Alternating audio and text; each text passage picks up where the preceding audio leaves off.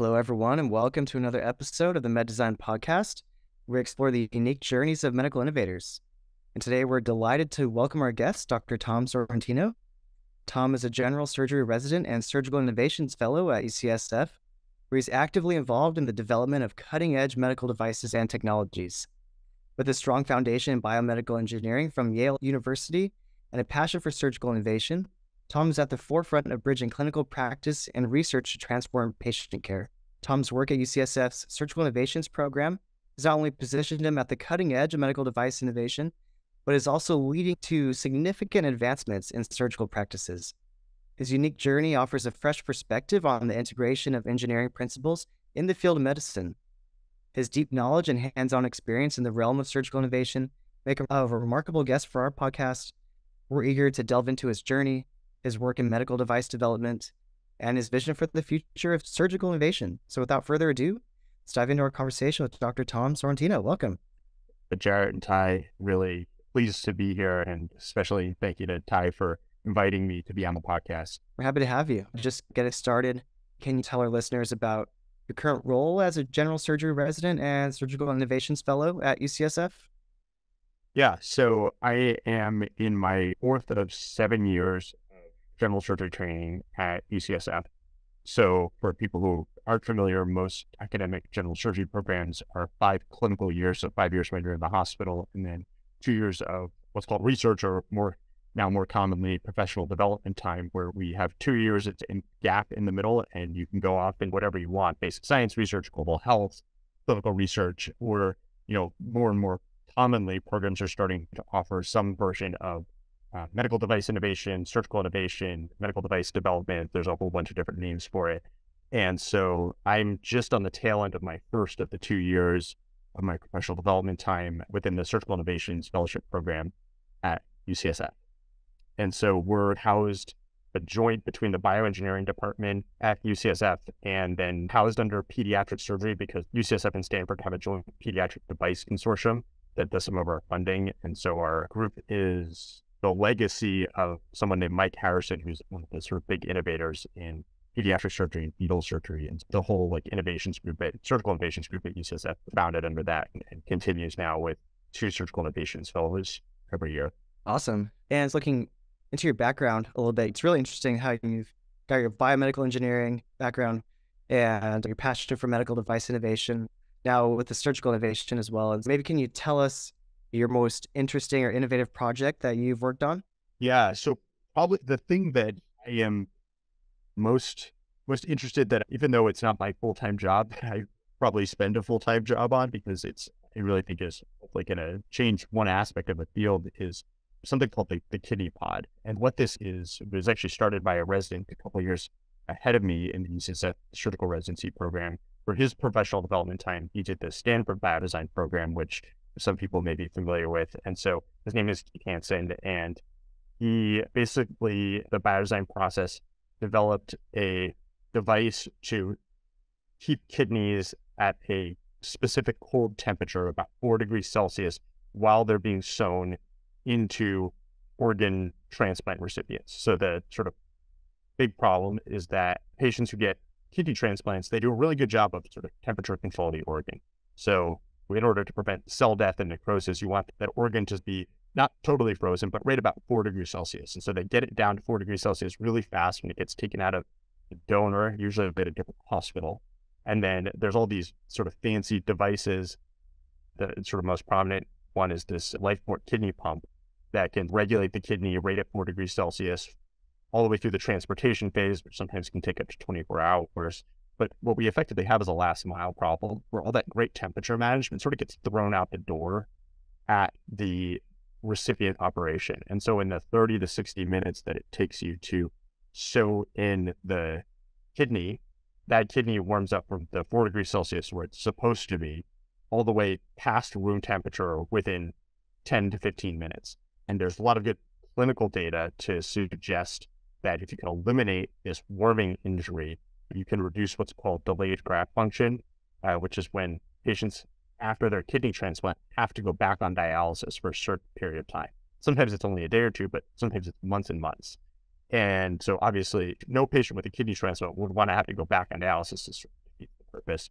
But the bigger picture is that we think there's about 3,000 kidneys a year that get thrown out because of what we call marginal, and which means that the surgeon thinks that with that extra warming injury that they get when they sew them in, the kidney is not really going to fly. And so they end up discarding them. And so we think that we could, with this device, which will keep the kidney at 4 degrees Celsius for the duration of the sew in, we think that we can increase the number of transplants that get done and then also enable robotic transplantation with the sewing times are even longer just because it's a little bit technically more difficult, but it's a new hot thing.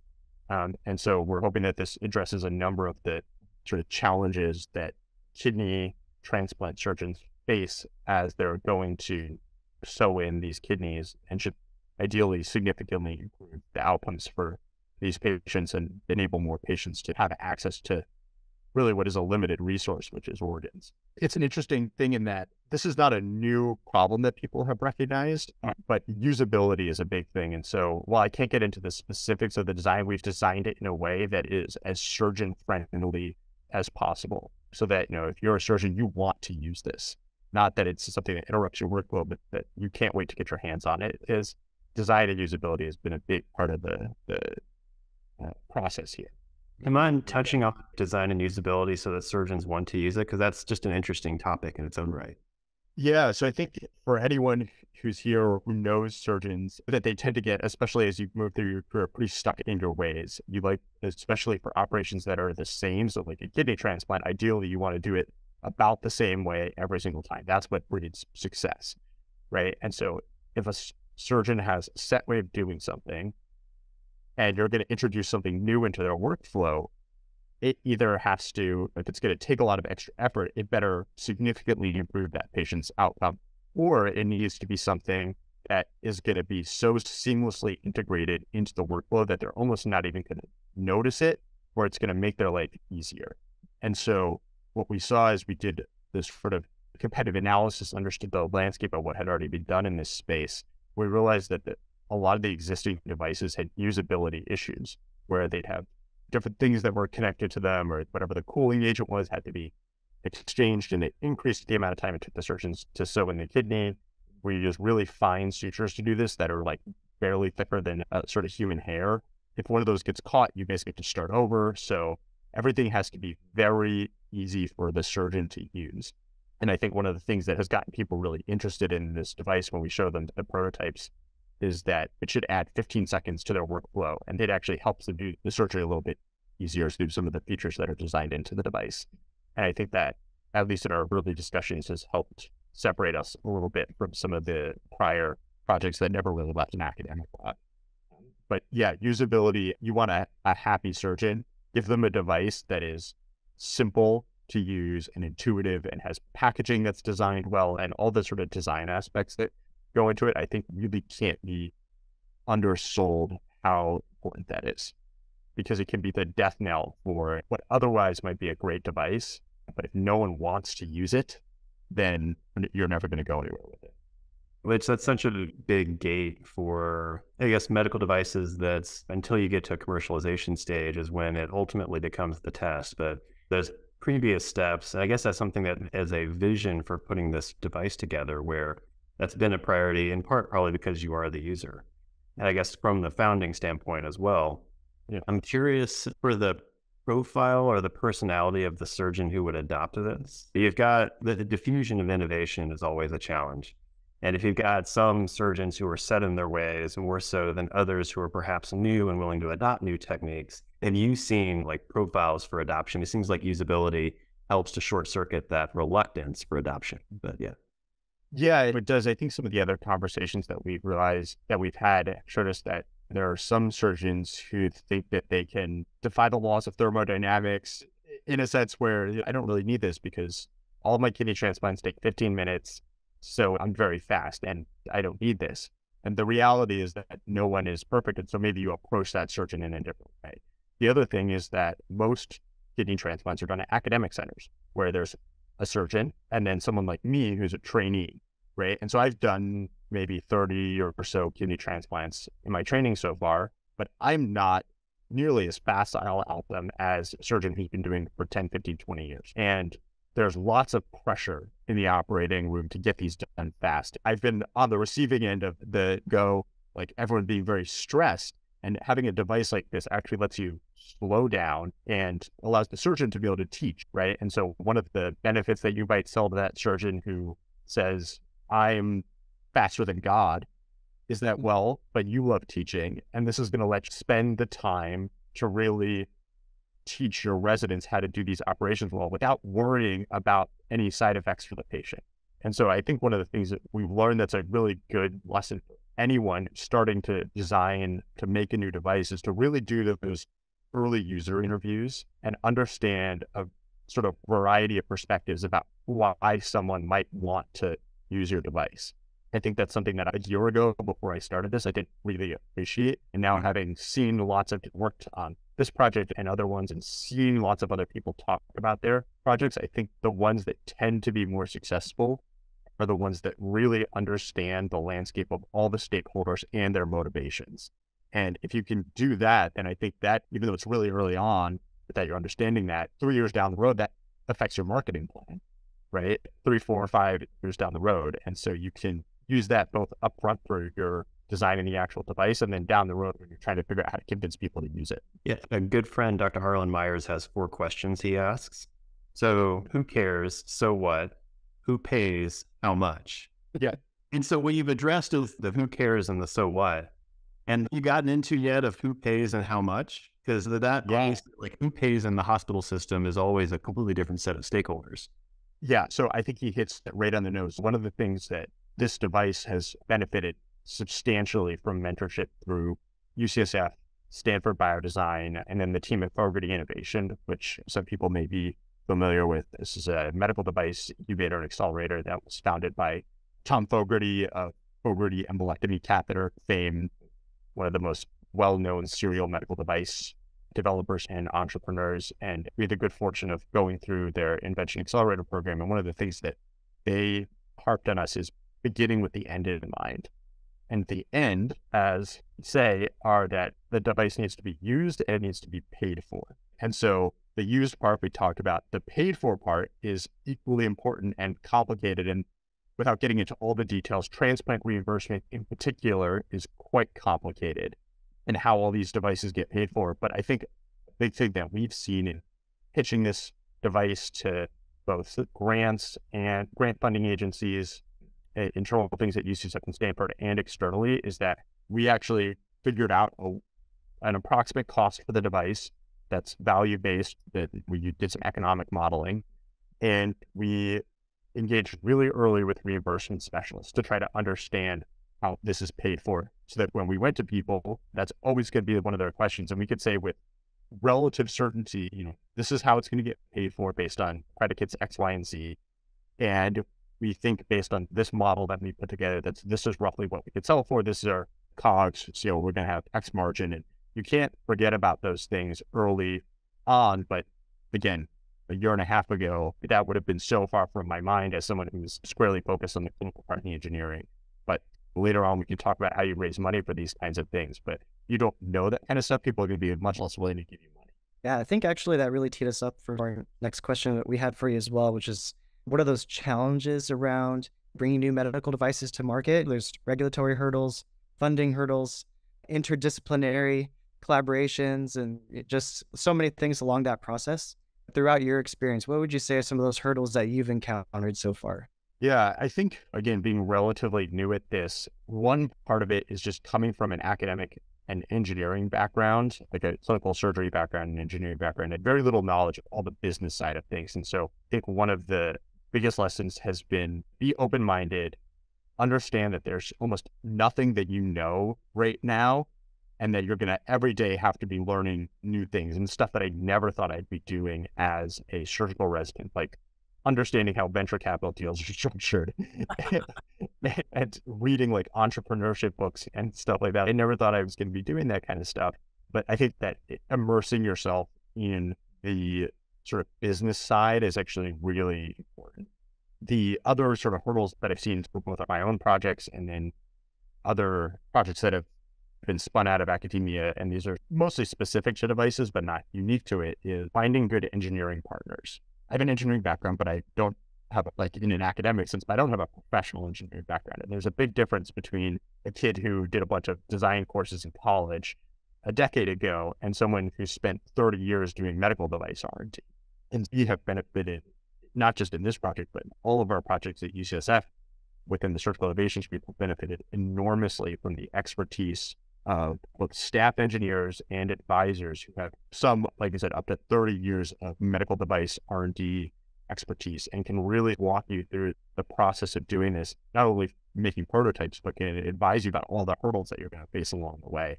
And so I think if you're someone who works in academia, has a good idea, find someone who, even if you have to convince them to work for cheap or for free to start off with, find someone who knows what they're talking about, because that can make a huge difference once you get into serious R&D work. I think the other two things that I think are big ones that people forget about are regulatory, like your regulatory pathway, because most people know the way that the features that you add to your device can really dictate what regulatory pathway you go down. As an example, for our device, we were really hoping to fit it into a 510K pathway, something with a class 2 device, something that would just go into a standard 510K pathway, because that's going to shorten your time to market, time to approval, and subsequently the amount of funding that you need to raise to get there. And when we were thinking about features that we wanted to add on to this, we made it so that it just had the minimum feature set to get through an easier regulatory pathway. And obviously, if you're making some implantable device it's a class 3 device, it's going to need a PMA. There's nothing you can do about that. But a lot of people, I think, are making simpler things. And if you have some leeway in design so that you fit into a different regulatory pathway, always try to pick the simplest one. It's not something that I really appreciated until you see what these timelines look like. And then I think funding is the other big one. So on the light, I think a lot of basic science research, which I've done quite a bit of in the past, and then other things like doing clinical research, where honestly, you really don't need that much money to actually do it. Developing medical devices is expensive, even initial prototyping.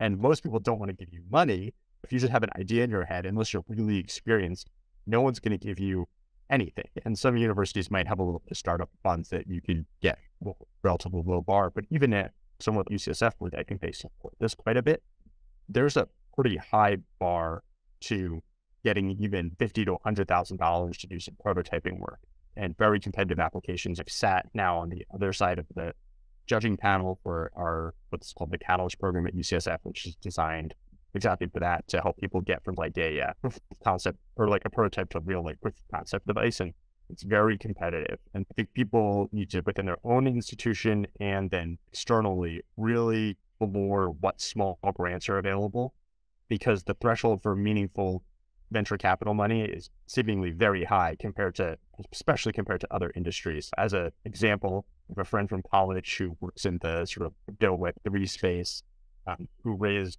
a $6 million seed round on a 10-slide deck without a single line of code written. Now, he had some experience. Right. Pretty good seller then. Yeah, but again, the point is no team, no lines of code, like just him and an idea. There are very few people in the medical device space who could pull that off, right? And certainly not someone like me. So looking around for those small grants, the phase 1 SBIR type things, if you fall into a sort of relatively niche market, whether it's for pediatrics, the 5 pediatric device consortia around the US that are funded by the federal government, they all have competitions where you can win up to $100,000. Each institution has little things going on. So it's important to find those, because that's how you're going to get the money to pay that first engineer and to develop that first device that then is going to allow you to attract real money to move. I wanted to circle back to something you said, which was like the critique of the 510K pathway is that it almost incentivizes more incremental innovation within healthcare.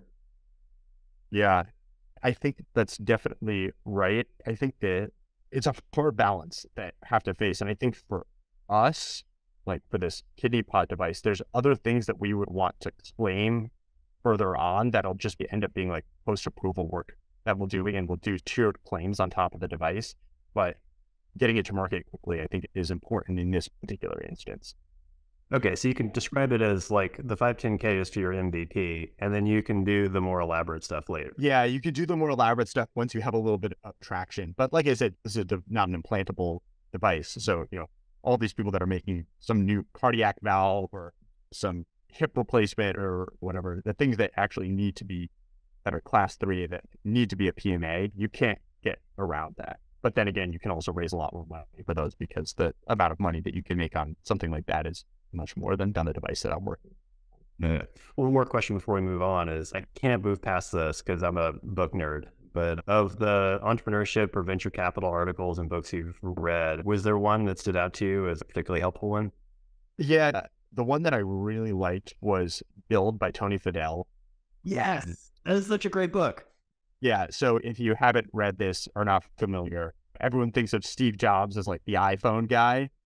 And like, yes, Steve Jobs, fantastic. But Tony is really the one who made those things. He ran those projects and was really the brains behind all of that. And I learned so much just from reading that book about how to think about team building and how to think about how to present the device, whatever you're building, to the world, why it's important to really, even if you're the CEO of something, to care about the little details and how much of a difference that makes, and so many other lessons. But it's really a fantastic book. It's one of those things that I picked up and finished in a couple days and have skimmed through again from time to time as we're like prepping for something, or I got to go back and read this section. Or go find the podcast he mentions in the footnote and go listen to that. Yeah, really loved that book.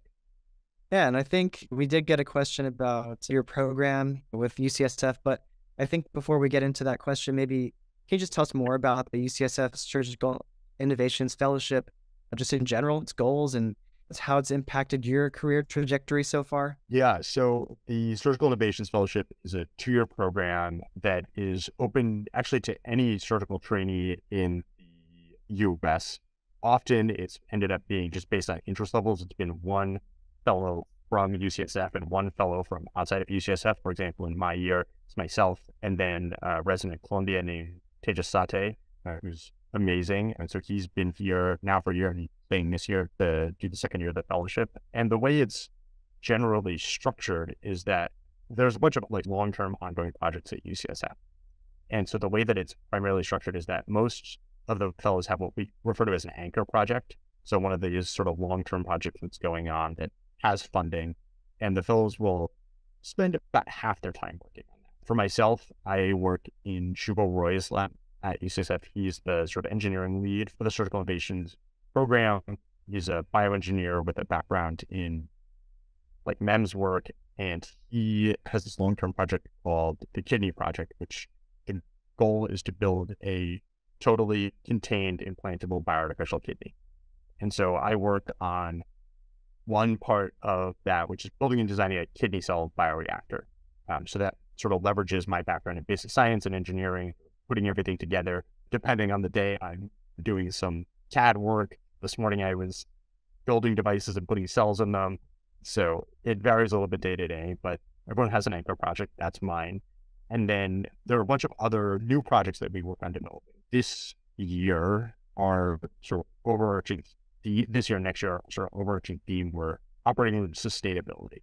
And that can mean a number of different things. One is just like waste reduction, and another is like surgeon sustainability in the sense that lots of surgeons get musculoskeletal injuries. So thinking about surgical ergonomics. So we have a couple of projects that are ongoing in that space that Tejas and I have sort of started from scratch. And really our primary focus at this point is developing a project around supply chain optimization within the operating rooms at UCSF to reduce waste and cost. And so the two of us have been working closely with a lot of the perioperative staff and all the sterile processing and supply chain people to try to figure out how to optimize some of those processes. Because unlike things like companies like Amazon and all your logistics companies, or really any big company that has large inventories, hospitals tend to not do a very good job of keeping track of what they have, unfortunately. And so we're working on a couple of projects to try to make a dent in that. Yeah, talk about a competing value between, I guess, sustainability and then sterilization, because those are two almost competing topics to try to optimize for. Yeah, no, for sure. It's a thorny thing. And what most people might not realize is that healthcare accounts for about a third of the carbon emissions in the US. And the operating room is the biggest. If you break it out into like segments, the operating room is the biggest part of that. actually, between the very high use of disposables and then some of the anesthetic gases, which they're slowly phasing out. But some of the off-gassing from the anesthetic gases is one OR cases can be equivalent of a large plane flying across the country, which sounds ridiculous, but that's how potent some of these OR gases are. They've now, the particular one that caused all this problem, they've stopped using it at UCSF, but there's still lots of places around the country that do. Getting back to the rest of the components of the Surgical Innovations Fellowship, there's lots of other programming around that you can get involved in. UCSF has a Life Sciences for Entrepreneurship class that's run out of our innovation group where they bring in basically like big name people to give lectures on all different parts of how you develop life science technologies. Examples would be like for Norval, who's one of the big medical device and biopharma IP lawyers, founded that sort of space in the Bay Area. They had Steve Blank, who founded the Launchpad, a bunch of big name people across all the different aspects of medical technology development who come and give lectures. It's a couple hours a week, very interactive.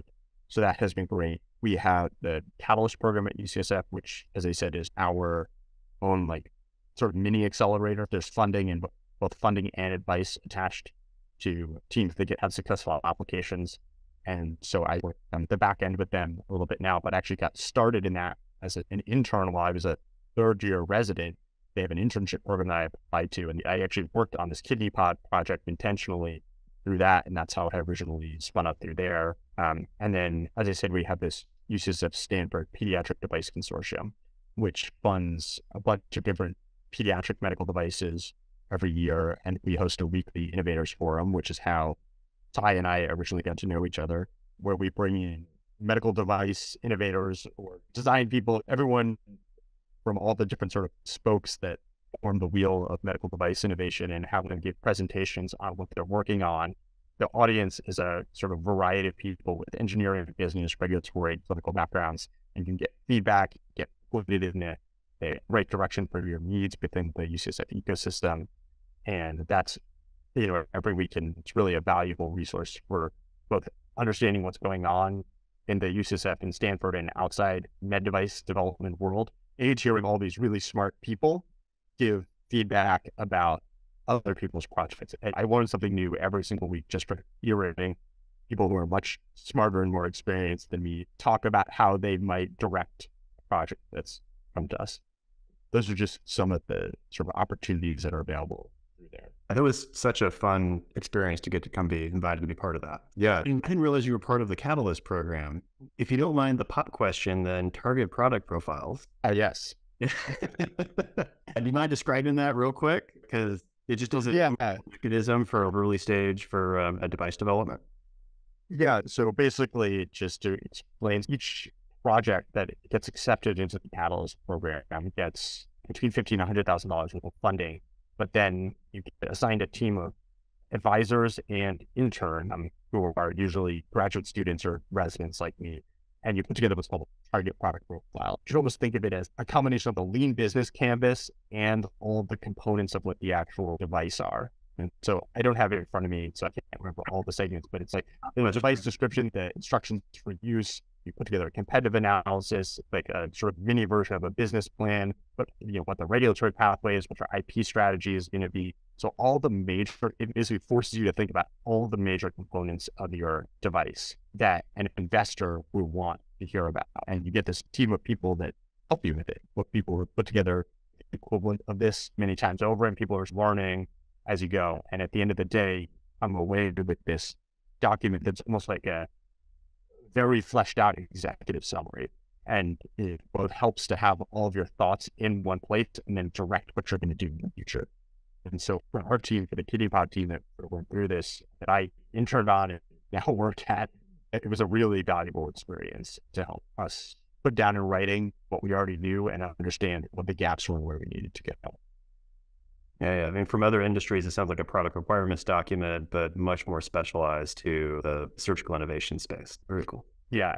And they have different ones. Catalyst not only funds medical devices, but they fund digital health products. They fund more like pharma and basic science kind of things. And they have their target product profile. The sort of format is different depending on what the the sort of category the technology is. So it's very specialized to whether you're developing a diagnostic and therapeutic device, digital health product.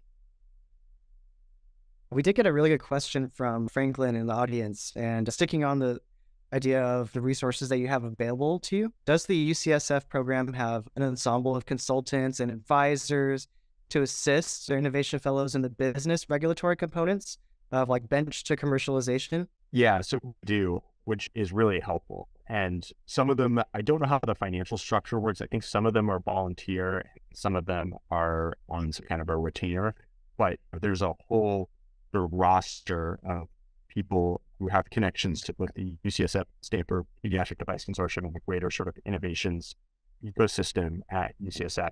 And it's very easy to, once you get plugged in, to get put in touch with the right people, just to sit down and have a call, sort of work through some of the questions that you have. We very frequently do that with different devices that come through our surgical innovations forum.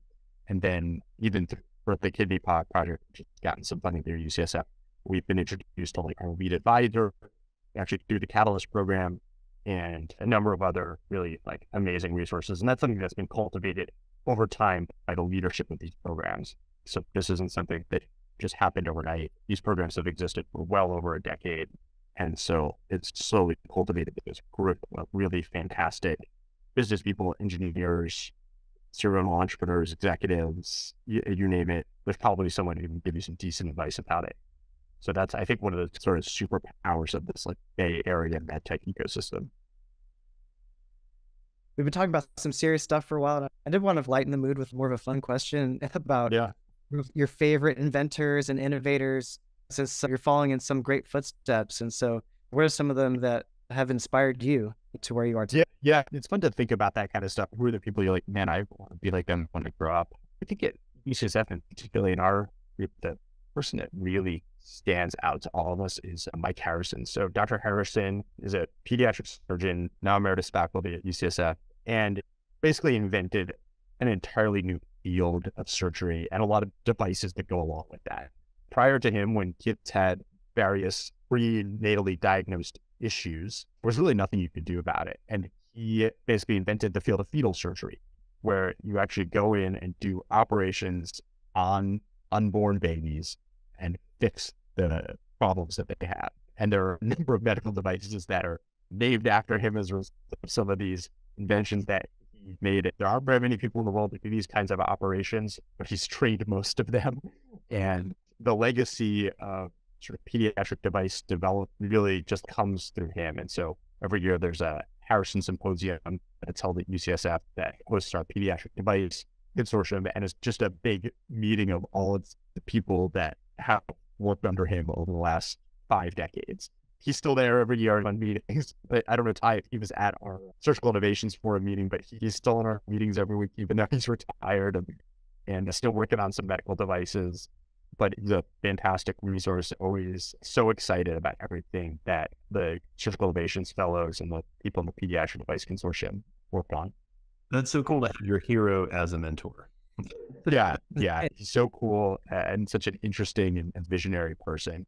And then outside of medicine, one of the people that when I was young, I was really into aviation. My grandfather was a flight mechanic in the Korean War, and I used to build lots of model airplanes with him. And I could probably told you about every plane in the civilian and military fleets when I was like 10. But there's a guy named Burt Rutan who people may remember back when Virgin Atlantic was first getting started. They sponsored this thing called Sansari X Prize, which was basically it was a $10 million prize for the first private like group to send someone into orbit. Up to that time, it had only been governments like NASA and the Russian Space Agency were the only people who had ever sent people into space. And for less than $25 million, this guy, Burt Rutan, developed this thing called the Spaceship One, which was built out of all these sort of fancy composite materials that had never been used in aerospace before. And I think it was the early 2000s, they sent the first people into space from a private company. And it was really like him and a handful of other engineers who did this. And it was, to me, really an inspiration for how you can use like repurposed technologies that are used for other things with these composite materials that no one had used for aerospace before. were used to build these super fast, super light airplanes that could take people into space and survive the whole sort of journey for $25 million, which is effectively nothing. It's like a rounding error when it comes to the NASA budget or something, or SpaceX and things like that.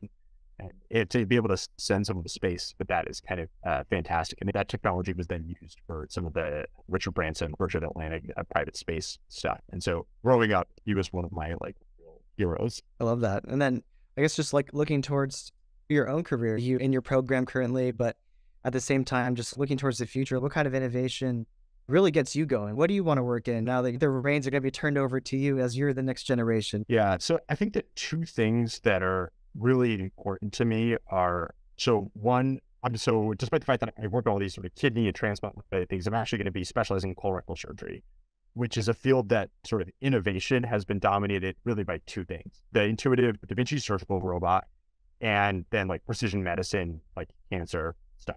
Colorectal surgeons do all the colorectal cancer. There's hasn't honestly been that much device or other sort of like medical technology innovation in colorectal surgery. So I think it's a field that is ripe for some technological disruption. And while patients generally do pretty good, there's still a bunch of big unsolved problems in the field. And so I'm really looking forward to like digging into that.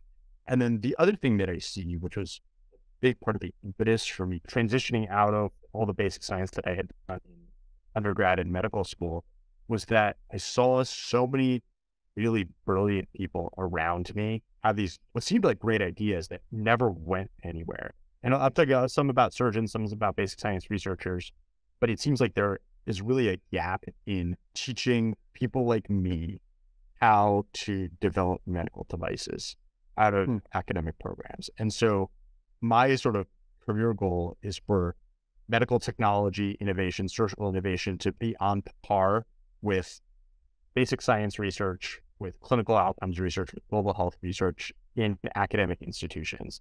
And if you look back 15, 20 years ago, doing clinical research, outcomes research, you weren't really a serious academic surgeon unless you ran a lab. And now that's can be further from the truth. In fact, less and less surgeons are running labs now, and more people are doing clinical research and outcomes research. And so my hope is to have a career that is both focused on building devices and then expanding the academic footprint of medical technology innovation, so that it's something that you're learning about in medical school, you're learning about in residency, that people are specializing in this technology development within their field and other fields and are able to spin that out into things that actually are able to help patients. Sort of the way I think about it is that at the end of the day, every single thing that we use in the operating room to do our jobs had to be formed out of a company, had to be manufactured. The idea that we shouldn't interact and work closely with industry, I think, is not right. So hope that over the course of my career, we can find a way to really normalize that, and make it so that people with great ideas can learn how to turn it from not just a great idea, but actually get it all the way to the finish line in a more structured way than the happenstance that I think happens a lot now. It's fascinating. And I think also you talking about bright ideas and good ideas, talking about the future of technologies right now. We're living in an age where new things are coming out all the time. I know Ty and I love messing around with ChatGPT. And so for you, what also is interesting you as far as like on the emerging technologies side?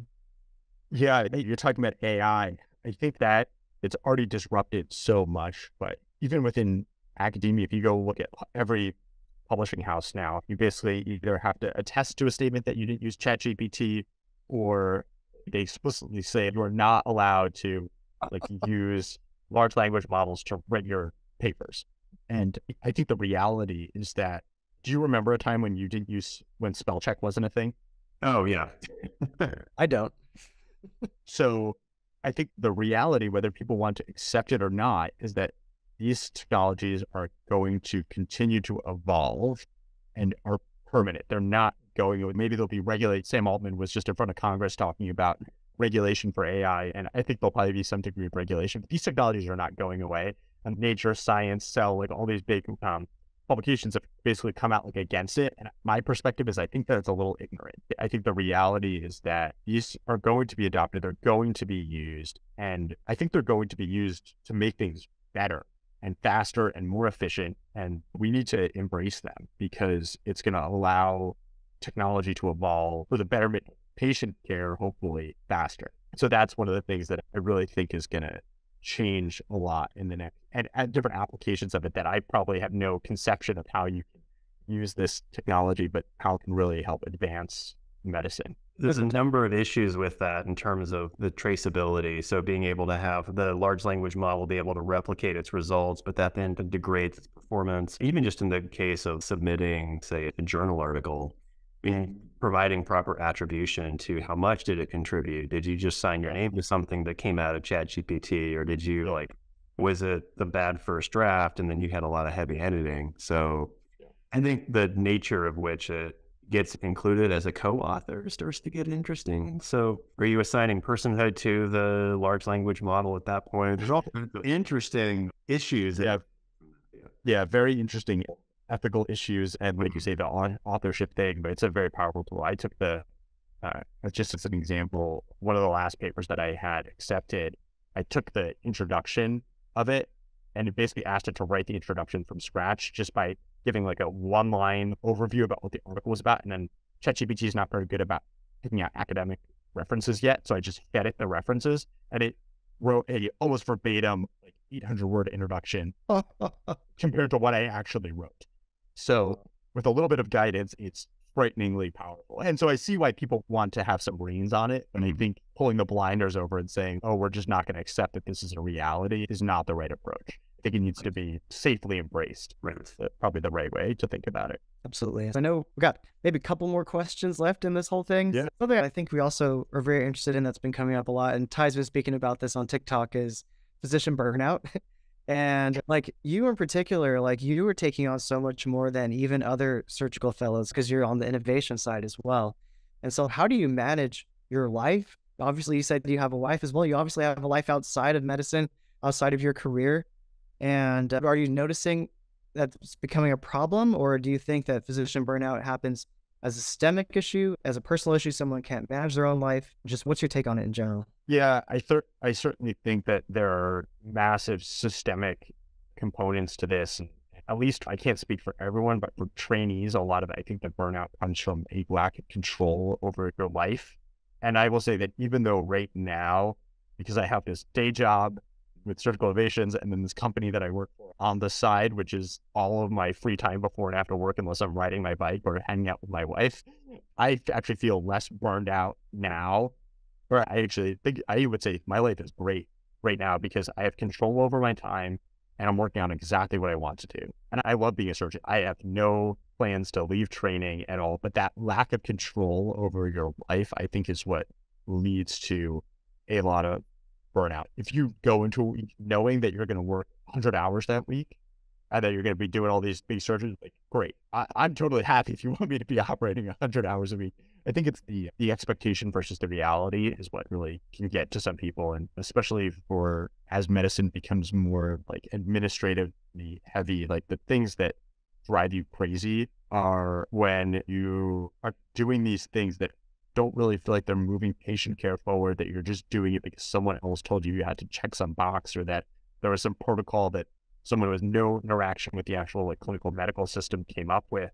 Those are the kinds of things that kind of drive you towards burnout. And then I will say not having enough time for your personal life can affect things. I think everyone is different. For me, the thing that really makes a big difference is being able to exercise enough and spend quality time with my wife and my family. I think if you do that in a very intentional way in training, it can really mitigate the amount of quote unquote burnout that you experience. But again, a lot of that is dictated by how predictable or unpredictable your schedule is. And surgical training can be very unpredictable.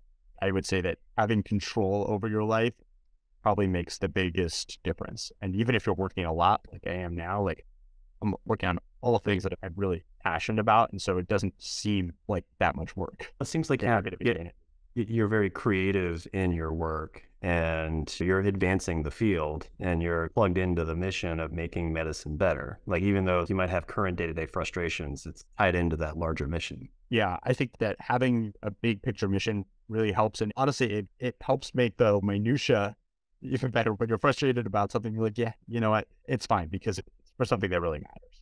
Whereas sometimes clinical medicine, you feel like you're just banging your head against a wall. That's why every surgeon, their happy place should be in the operating room, because there you're there and fixing a problem.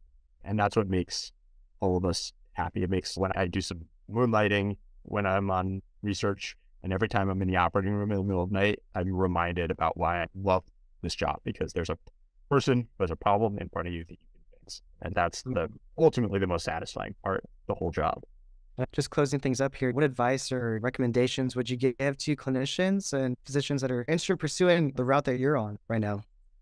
Yeah, I think that to me, it was very intimidating, and I almost didn't know where to start. And I would say almost it just keeps swimming. You'll find one thing that looks like a small opportunity, like the college internship program, and you'll get introduced to some people through one person or people through another person. You'll bother someone that you really want to work with over and over again. And a bunch of people say no, but someone's going to say yes, and that's going to open the doors for you. I think it's very hard for people who come from a traditional like academic medical background where they're just used to, these are the hoops in front of you, jump through the hoops. Doing this is very different than that. So it can be very uncomfortable. It was very uncomfortable for me, and I know it's very uncomfortable for a lot of people to go through this very nebulous, different process of developing medical devices. It's giving yourself some space to just say, it's okay. A lot of things are going to go wrong here. I don't really know what the path forward is, but I'm just going to plow through the door. And I think that has really opened up this whole world for me that I didn't know existed 18 months ago. And it's been a philosophy that I think benefits anyone who wants to do any kind of medical device development, med tech development, entrepreneurship kind of work. Wonderful. And on that note, Dr. Tom Sorrentino, thank you for your time. We really appreciate your insights. Look for us on TikTok, Spotify, YouTube. And yeah, just thank you so much for your time. We really appreciate it. Yeah, Jared, Ty, thanks so much for having me. Awesome. It was great talking to you today, Tom.